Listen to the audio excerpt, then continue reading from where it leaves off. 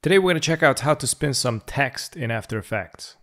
Okay, so in my situation I went with already pre-made designs in Illustrator and everything is expanded and everything is separated. So basically I separated the upper text into a layer here and we got another layer with the lower graphics and typo. And I saved it in AI file.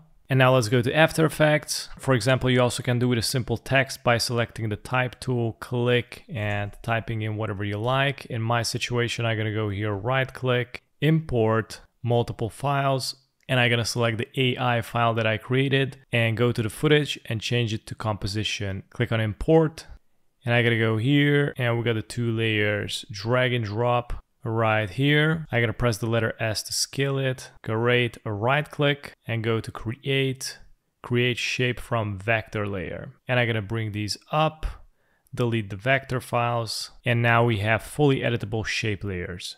Great, and from here all you need to do is go to the effects and presets, type in cylinder. And here we got the CC cylinder and I gotta go and drag and drop the cylinder to both of the texts. And so far it looks like this. I gotta uncheck the bottom one and I gotta work with the top one. So I gotta go to the rotation and I'm gonna start rotating it to see how it looks. And you also have the radius, you can increase it. And I'm gonna rotate it just like this. Now I'm gonna go and activate the bottom one and I'm gonna copy paste the values that I have. I'm gonna go and select the 140 radius, Control C. I'm gonna go to the next type composition and copy paste it in and just copy paste the rest. And look at that. And of course you're overlapping and I'm gonna drag this under. So now it's good. And now we're gonna animate this. I'm gonna go with the bottom one first, basically with the panter.vis text. And we got here the rotation Y. With this, you can rotate it left or right. I'm gonna go and activate the stopwatch. I'm gonna go to the 7 second and I'm gonna type in -1.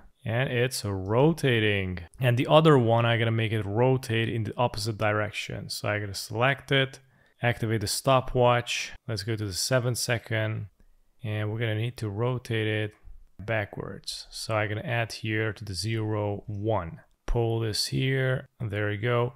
Select both layers, press the letter U to highlight the keyframes, select all keyframes, press F9 to easy ease. So we're gonna have a smoother animation. And if I zoom in, you can see we got these huge gaps going on that they are not stretching all the way around the cylinders. So we're gonna fix that. I gotta go, for example, with the first one, press the letter S for scale and increase it in order to correct that huge gap. Do the same with the rest, increase. And there you go. Also, if you want to add some colors, all you need to do is go to Effects, type in Fill, and drag and drop on the text. You can change the color here. And mainly this is it. Thanks for watching.